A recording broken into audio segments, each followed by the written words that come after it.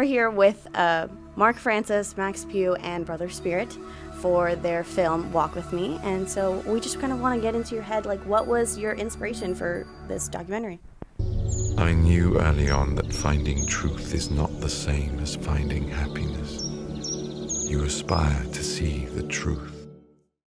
I guess we had the feeling that our monastic community is a little bit unusual in that we go out of the monastery for about half of the year. We go on tour, offering retreats, teaching meditation here and there. So we just thought that that would be fun for people to see and find out about. At the same time, for me it was actually a kind of an excuse to get my brother to experience my life as a monastic and to hopefully, you know, get a real deep look and understand what I was doing. So in a way we weren't so concerned about the film, but we just wanted these guys to have an opportunity to come and experience that life of meditation, mindfulness, of developing presence. It's filming for 3 years and then editing for actually realistically a couple of years after that. So it's a 5-year project really. The challenges are keeping the vision alight, remembering why you were doing it in the first place, and that's very important because sometimes you can lose the focus because a lot of time elapses and you're also working on other projects in between. It's impossible just to spend 5 years making one film. We also have to do other things, other projects overlap a bit.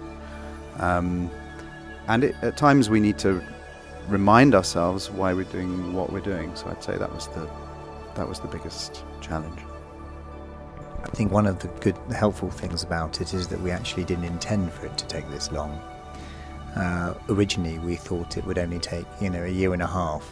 So that's always helpful when you try and climb a mountain and actually don't realise how high it is. So at least you begin it.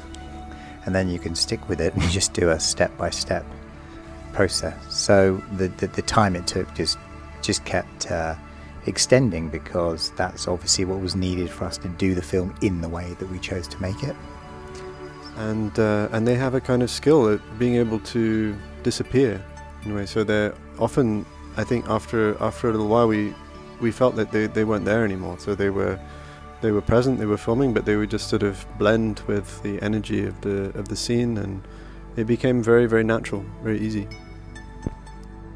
It's funny because when I watch the film back on the big screen, each scene there is a story to tell.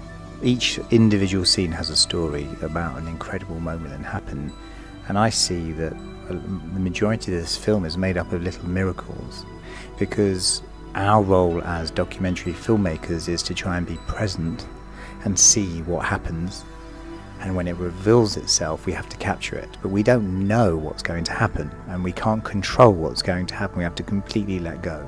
So there's things that happen in the film that you could never have written. They just revealed itself to us and we were able to capture it. So there were a whole number of moments where we felt, wow, this is awesome. To see and experience this moment right now felt magical. Well, thank you so much for sharing your story and letting us take a look into your life and the monastic life, and thank you for creating this wonderful film. So we appreciate having you here. Thank you. Thank you. Stay tuned for more from Sneak Peek.